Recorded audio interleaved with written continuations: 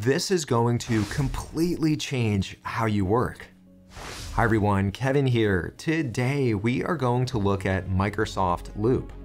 Now, I don't say this often, but once you try Loop, you're going to wonder how you ever worked without it. Let's start by looking at how people worked in the past and how Loop is going to change things. To collaborate with others in the past, you would typically start a new document. You would type in some of your thoughts, and then you would save it and share it out with others, usually by email.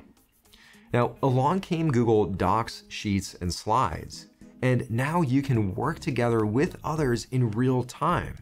What a massive innovation, and it really changed the way people work. But still, you had to remember, well, what document were you in? And also, what app were you using? Now, meet Microsoft Loop. Loop allows you to create content, capture ideas, and collaborate with others in real time and from anywhere. Now, so far, kind of sounds like what we have, so let's make this real. Now, imagine that you're in a Microsoft Teams chat, and you insert a table. Now, someone else joins you in this chat, and they can now contribute to that table, and you see those changes in real time. Okay, I mean, nothing too groundbreaking yet. Now, imagine that same table shows up in an email message, and someone makes changes to the table in the email, and now those same changes show up in the Teams chat. Or maybe someone's in OneNote, and that same table is in the OneNote, and they make changes there. And now those changes show up in both the email message and in the Teams chat. And all of this happens in real time from anywhere. Once again, this is going to change how you work. If you're having trouble thinking of how you would use something like this, imagine that you're brainstorming an agenda for a meeting. Maybe you're collecting a status update. Some people might send you their update via email, other people in chat. All of this compiles automatically. Or imagine you're trying to take notes for a meeting with others. All of these are now so much easier using Loop. In this video, we'll start out by looking at what are some of the key Loop elements. Then we'll look at how you can start using Loop right now. It's available for anyone to start using. Then we'll look at how does Loop compare to some of the competition, like Notion. And at the very end, we'll look at what's coming up soon. All right, let's check this out. Loop is made up of three core elements. You have Loop components, Loop pages, and also Loop workspaces. And we're going to walk through exactly what they are and when you would use each one. The first one is a Loop component, and you actually already know what this is. This is the table that we looked at in the previous example, but it could also be a voting table. It could be a paragraph of text, and there are many other components. Basically, all of these components have the magic of staying up to date regardless of where they show up. So once again, you could insert that table in a Teams chat, in an email, in a OneNote, in a Word document, and all of them will be up to date and in sync, so you always have the latest information. Next up, you have another element called a Loop page. And really all this is a larger canvas where you can have multiple components show up. So here in this example, I have a table, I have a paragraph of text, and I also have a status list. And each one of these is a separate component, but they all live together on this one larger page. The last element is called Loop Workspaces. And this is a standalone app that helps you organize your project. Within a workspace, you can add Loop pages, but you can also add other types of content. For example, you could add a Word document, a spreadsheet, a link to a website, any type of content. So once again, the easiest way to explain this is it's like a file explorer, but for your project, and you can work together with others in this space. All right, enough talk about what Loop is and what all these different elements are. We want to test it out. And luckily, anyone can now test this out as long as you have a school or work Microsoft account. Let's check this out. You can start Loop directly from within a chat in Microsoft Teams, but in the future, you'll be able to use Loop from just about anywhere. I want to finalize our product list at the Kevin Cookie Company with the senior leadership team. So to do that, here I am in Microsoft Teams, and I'll click into this chat message. Down below under the text field, I see the loop icon. This is the loop logo. When I click on this, I can see all of the different loop components that I can insert. Now, once again, I want to come up with a product list, and I think a table will work very well for that. Here, I'll click on table. Next, I'll add some headers to the table. And look at that, Patty, Nestor, and Diego have just joined us. How do I know this? Well, up here in the top right-hand corner, I can see these icons that show me who's currently here. Right over here, I can also set the permissions on this loop component, so I can decide who has access. I'll leave these settings as is. Also, if I want anyone else to work with us on this table, here I can copy the link to invite others. Oh, and look at that. Patty is already typing something in the table. She's entering in the, looks like double chocolate chip. That's a very good cookie, and it also happens to be one of our best sellers. Oh, it looks like Nestor is typing something in. Let's see what the Sriracha Mint Cookie. Yeah, that's definitely not one of my favorites. I don't think it tastes really good, but I guess we do sell some of them, surprisingly. Oh, and it looks like a few more entries came in.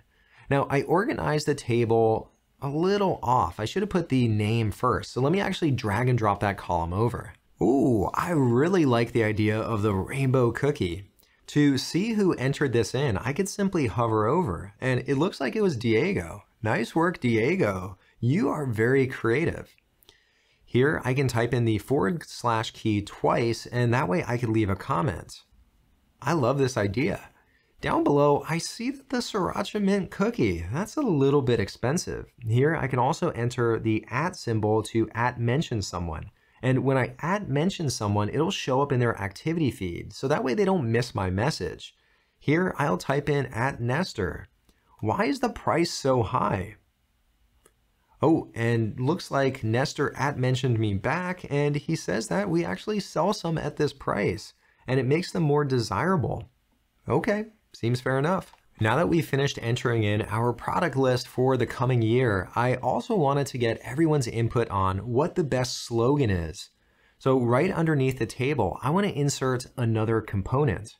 Here I can press the /, and this shows me the list of all of the different components. I'm going to use the paragraph component, and let me type in what I think a good slogan is. Ooh, it looks like Patty went in and she revised the slogan. Well, Patty is the boss, so I guess we have our new slogan. Now, although we started this discussion in a Teams chat, we can really carry this conversation on from anywhere. For example, here's Nestor. He happens to be using the Office app.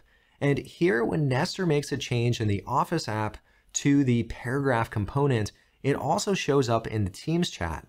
Now, once again, this could also be in OneNote, in Word, Excel, and PowerPoint, and even different third-party apps. All of that is coming soon. Up above, I see a link that brings me to the corresponding loop page. And when I click on this, this opens up my loop page. Now, once again, a loop page is simply a larger canvas that allows you to organize and work on all of your different loop components. And here I see my table, and I also see the paragraph of text. Up above, I can also see where this loop page is stored. And when I click on that, it brings me to my OneDrive account. So this file is saved as a .fluid file within OneDrive. Being in OneDrive comes with a lot of benefits. Here I can share this fluid component. I can set permissions. I can also manage the data governance, just like I can with any other Office file. Now, one thing you might be worried about is, well, what if someone comes in and maybe they remove data, or maybe they add something that they shouldn't have? Well, just like with any other file within OneDrive, I get access to version history. And this way I could jump back to any previous iteration of this file. Now that we've added a loop page, you might be wondering, well, how do I get back to this in the future? Here back in Microsoft Teams, you can pin the component to the chat. This way you could simply click on that and that'll bring you back to that table. You could also access it in Teams Mobile. And here, if I want to access it in a channel in Microsoft Teams, I can copy the URL to this loop page, and I can add a new tab to the channel. This way, anyone who's part of the channel can get to this loop page. Outside of Microsoft Teams, to navigate back to your loop page, you can use OneDrive. In OneDrive, simply click on Microsoft Teams chat files, and here I see my loop page. I can also use Microsoft Search. Here, I'll type in Sriracha Mint and then search. And look at that, here once again, I see my loop page. I can also go on office.com, and here I see it as one of my recent files. When I click on the ellipsis, here I can add it as one of my favorites. And here on the Office app on iOS and Android, when I click into favorites, here once again, I see my loop page. As we were running through this, you might have noticed some similarities with another popular app called Notion. Notion also has the concept of a workspace, of pages, and they have a massive catalog of components that you can insert, far more than Loop has today. So why would you use something like Loop compared to Notion? Loop has two big advantages compared to Notion. One of them is that it's so deeply integrated into Microsoft 365. You can already use it in a Microsoft Teams chat on office.com, and you get all of the management benefits of being in OneDrive. But along with that, you'll be able to use the components directly in an Outlook email, in OneNote, in Word, Excel, and PowerPoint, and even more apps. So you could truly use it anywhere across the Microsoft app ecosystem. The second key advantage is that the Loop workspace is designed to be a view of your entire project and all of the different related contents. Not only can you have a Loop page, but you could also have a spreadsheet, a Word document, a link out to an external site. So it truly is the file explorer for your project. We just looked at basic components and also pages today, but there's a lot more coming. We talked about workspaces, and that'll be available soon. Also, you'll see a lot more types of components come out. And not only more types of components, but you'll be able to use components in even more places. All right, well, that was a first look at Microsoft Loop. Let me know down below in the comments, do you think this will transform the way you work? To watch more videos like this, please consider subscribing, and I will see you in the next one.